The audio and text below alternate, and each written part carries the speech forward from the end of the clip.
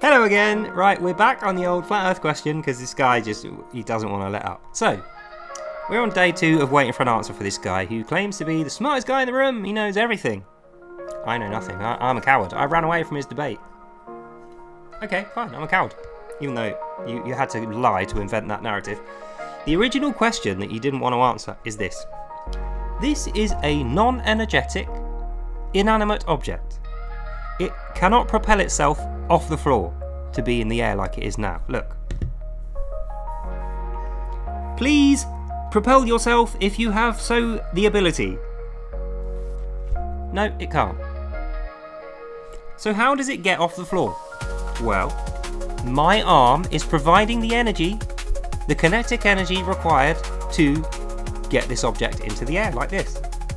And we can calculate the energy that I will need with my arm through the gravitational equation I showed in the previous video. That is accurate. That accurately can predict and calculate how much energy my arm will need to lift this up and keep it in the air. Because that takes muscular strength, you know, energy. And that energy will be converted into movement as soon as I stop providing it by letting go of the thing. And it will be going this direction, and it will come to a rest here. Like that. So my question was, where is that energy coming from? How does it know to go down?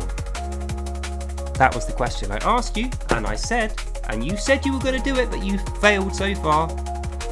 I said, make a 5-minute video clip explaining and showing your equation how that energy is developed that is bringing the object, which we know is an inanimate object, it is not able to propel itself. Where's that energy coming from? How does it know to go down? That was a question. You have not answered it. Even though you did a 2.5-hour stream and you rambled on at length about other things, including having a sly dig at me, you know, you made it personal to me, which, by the way, is what people don't do in science, because science isn't interested in your opinions. Science is about evidence and facts.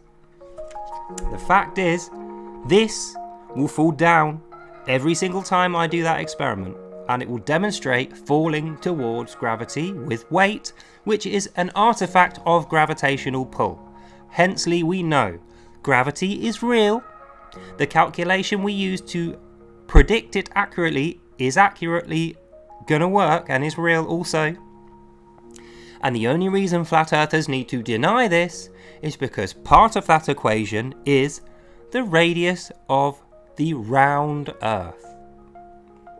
So, please explain, where does the energy come from that causes this object to fall like that if it is not gravity? Make that 5-minute video, otherwise you lose. It's as simple as that. And as I agreed before, when you have made that 5-minute very simple explanation video, because that's all you should need, you shouldn't even need a minute, I'm giving you 5 times that. Once you have made that video, I will take your video and download it, I will chop it into segments, and I will talk about it in my own video, and then, as I agreed, I will appear on a stream to debate your answer. That is what the debate was. I said I'll debate your answer to my question. I'm not going to debate you on the ins and outs of the flat earth, because it is nonsense, and I will not waste my time on it. So please, if you are as good as your word, which I know you're not, you won't answer this question because you can't. Please answer the question where the energy comes from, put it in a 5-minute video, then we have a debate. Otherwise, we just have you talking a load of nonsense, lying, being a phony, misleading people with your deceitful rubbish. So, that's the end of this video. I hope you enjoyed that and you learned something. God bless you all, and I'll see you in the next one.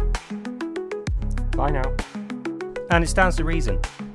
A truth doesn't rely on its presenter's honesty or nice, charismatic personality. Truth stands on its own merit. Hence the 5-minute video request. So please answer, and I'll see you in the next one. Bye.